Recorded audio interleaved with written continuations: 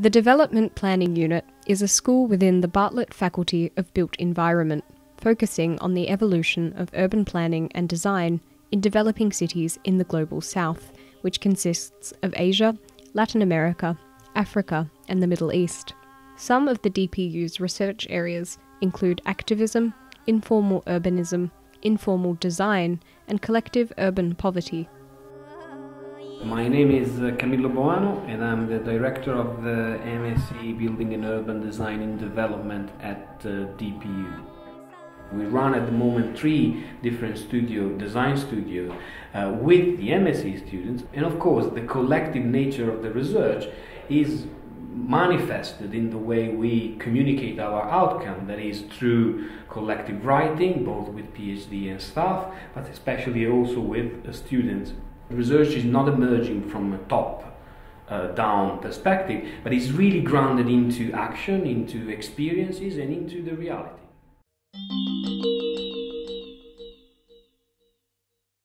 Giorgio Talocci, PhD researcher and teaching fellow. I was based in Phnom Penh for about 7 months, and the research was looking at informal reappropriation of leftover spaces in the city, so abandoned spaces, and to the extent that this kind of environments in the city can inform a future practice of urban design. So I was actually constantly dealing with poor communities, interviewing them and having an interaction with them with the help of facilitation sub-partners on the field. Basically it was a way of looking at their everyday life, the use that they were making of these spaces. The research definitely is feeding back on the research, on the whole research process of the MSc BUD and of the department as a whole, especially because this year we are organizing this field trip in Phnom Penh again, so it will be a good, let's say, test to see some research outcomes from a different perspective, to look at the same environment but from again the point of view of the researcher, but also with a group of students and a wider network of actors intervening in the process.